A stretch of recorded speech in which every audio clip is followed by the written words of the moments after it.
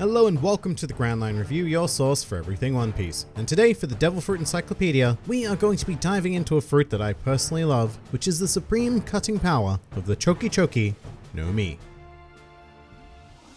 The Choki Choki no Mi is a paramecia type fruit that allows its user to morph seemingly any part of their body into a nice pair of scissors, capable of cutting through solid objects as if they were mere paper. This funky fruit was consumed by second in command of the G Army, faction of the revolutionaries, being Inazuma, and first made its way to our attention during the Impel Down arc. In terms of etymology, Choki Choki just so happens to be the Japanese onomatopoeia for the sound of scissors snipping, which brings up that the word snip is our own English onomatopoeia for the same sound, and that is well reflected in the English translation, with both Viz and Funimation opting to call it the Snip Snip fruit. Alright, now this is another one of those fruits that takes one specific concept and turns it into a truly ridiculous power. The basic idea is that the user of the Choki Choki no Mi is able to cut through any solid material, although I would imagine that sea stone would be one of, if not the only exceptions to this. And that is simply incredible to think about, especially with our perspective on the series. I mean, for example, cast your minds back to the nostalgia days of the Alabasta saga and think about the insanity that Zoro had to go through in order to discover the secret to cutting steel. Well, this devil fruit gives you that ability by default. No enlightenment required. But I guess the key thing to remember is that this cutting must take place as part of the motion of scissors, which I would assume to be both blades touching a substance that the user desires to cut, rather than a single blade in the case of a swordsman. And so while the Choki Choki no Mi does offer an incredible perk in being able to cut essentially anything immediately post-consumption, wielding these scissor blades is not going to give someone the same sort of versatility as a simple sword. So as much as it may be tempting to, we cannot refer to the Choki Choki no Mi user as any form of swordsman. No,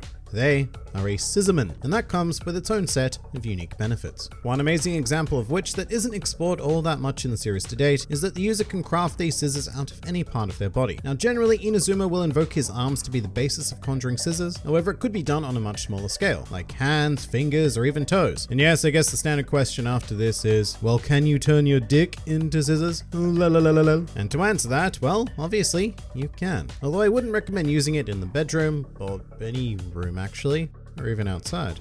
You know what, just don't do it.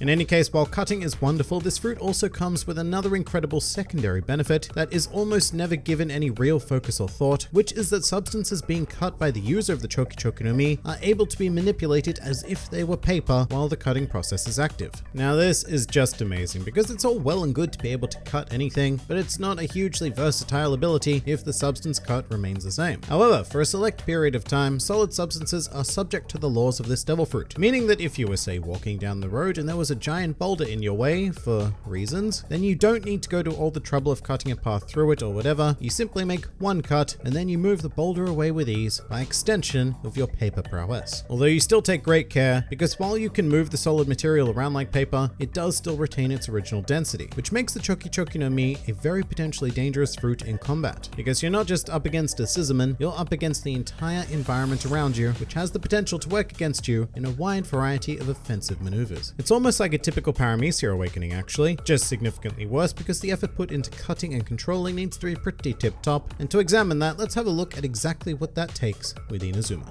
Now Inazuma, whilst a minor character in the series, is still essentially a superhuman. He is powerful, fast, and a generally accomplished combatant, which is shown through his flex of almost always holding a glass of wine whilst engaged in battle. And to be perfectly honest, I think that Inazuma makes using this fruit look easy. He was capable of making crazy quick cuts and sending a whole environment of hurt towards Magellan during the Impel Down escape. And I don't think that your average user would have the speed to make these cuts in the first place, let alone the mental capacity to send so many separate substances flying in the very few seconds that Inazuma had to make that desperate attempt to stop Magellan. Not only that, but Inazuma is more or less a genius with this fruit in general, as he has also been able to put it to use for the purpose of preventing poisonous attacks, as well as a method of transportation for Luffy to reach the execution platform during Marineford, which directly led to freeing Ace, which I guess also directly led to the death of Ace. But that has nothing to do with scissors, I think. In any case, let's turn to the wonderful world of awakenings, and first up I have to go back to what I alluded to before, in that it's entirely possible that this fruit has already been awakened, and that is how Inazuma is able to apply the properties of paper to substances that he chooses to cut. And I just say that because it does appear to maybe fit the accepted effects of paramecia awakenings that we've seen thus far. However, I personally don't think that this is the case. I feel like everything I've mentioned thus far is what you would get straight out of the box when consuming this fruit. I also feel like it ignores the basic principle of the fruit, which is to be able to cut things. things, rather than what extra benefits allows those solids to be cut. So instead, as ridiculous as it sounds, it may be more reasonable to assume that the user would be able to turn their environment into extra pairs of scissors, capable of being manipulated by the wielder of the Choki Choki no Mi. Some other things to consider when becoming a scissor human. The Choki Choki no Mi, while being wildly useful, does have a very important weakness to keep in mind, which is that it is completely ineffective against non-solid substances. This would leave the user of this fruit in the One Piece world quite vulnerable to a whole host of other abilities, one of which was demonstrated in the highly unfavorable matchup between Inazuma and Magellan. One of the more obvious and wonderful real-life uses of this fruit would apply to the art of sculpting. A keen artist would be able to craft works out of any material they saw fit, thus potentially revolutionizing art history as we know it. Another fantastic and arguably more practical use of the fruit would be to apply the Choki Choki no Mi to the world of mining. And while it wouldn't be as effective as a gigantic environment-destroying corporation, the user of the fruit could act as a one-man strip mining team. Also, this might be a pretty useless idea, but the Choki Choki no Mi may be one of the very few powers in this world that is capable of destroying a poneglyph. These stones have always been heralded as indestructible, however, unless they are made with an element of sea stone or something along those lines embedded, then I see no reason why the user of this fruit would not be able to slice them up like everything else. Once again, I'm not entirely sure why you'd want to, but you probably could, maybe. I mean, I guess it would be particularly useful if you were working for the world government, because then you could just destroy the true history of the world for all future generations. Also, rather interestingly, I'd like to point out that Inazuma has never actually been shown transforming his arms into scissors in the series. They just appear and disappear off screen, sometimes with a sound effect. And as a result, I can't give you a solid answer on what that process is like. What does it look like? How long does it take? All of these questions and more will need to be answered by you upon consuming the fruit.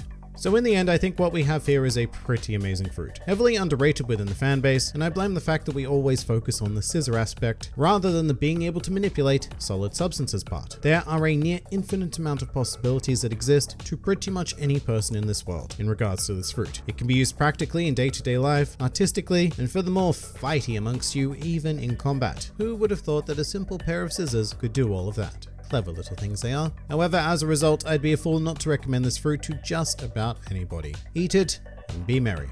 And with that, we are going to commit the Choki Choki no Mi to the Devil Fruit Encyclopedia. Next time, we are going to be looking at things on a much larger scale by examining a fruit that has been called the most powerful paramecia and has been fabled to hold the power to literally destroy the world, the Gura Gura no Mi. If you enjoyed this video and the content this channel produces in general, then please do consider donating to the GrandLineReview Patreon, because the support of all of you amazing people is what continues to make this channel possible. And if you'd like to see more videos like this but applied to other anime and manga series, then please do check out my second channel, New World Review, for all of your wider needs. And if you'd like to join the fun at any time, then please do head over to my Discord server, where a wide array of shenaniganry takes place on a daily basis. And finally, please do comment with your thoughts on the Choki Choki no Mi. This has been the GrandLineReview, and I'll see you next time.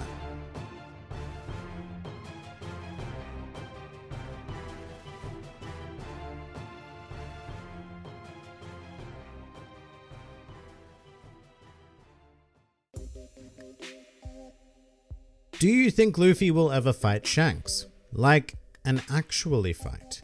I'd have to say no. I mean, well, here's the thing. Right now, I think that Luffy recognizes that he will have to come into conflict with Shanks and the Red Hair Pirates in order to become the Pirate King. Luffy has overtly stated that he will need to defeat all of the 4 Emperors sooner or later, and Shanks is certainly one of those. It's a bit, actually, a lot more vague in regards to whether Shanks holds that same view though. I'm not so sure that he does, because he's always talking about meeting Luffy, and how Luffy will be ready to meet him soon. And that doesn't necessarily mean like meet him in combat. I think it's actually far more likely that as Luffy progresses, Shanks is commenting on Luffy being able to fulfill his promise and return the Straw Hat by becoming a great pirate. But the main reason why I don't think they'll ever fight is because I believe that Shanks is going to be killed before that moment of meeting between him and Luffy can happen. Probably by Blackbeard. And I could go on with these thoughts for an awfully long time, and in fact I should probably get to work and just make a whole video on this topic rather than keeping it here in Question Corner.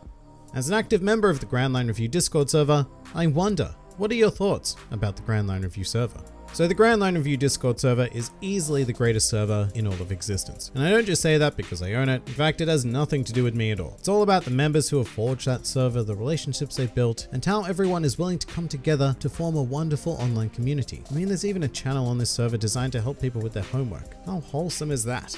Plus, we also have one hell of a moderation team who put their heart and souls into the day-to-day running of the place, and I can't thank them enough for crafting one of the greatest retreats that the internet has to offer. And with that in mind, you should all go to the link in the description below and join immediately. Do you egg? Why, yes. Yes, I do.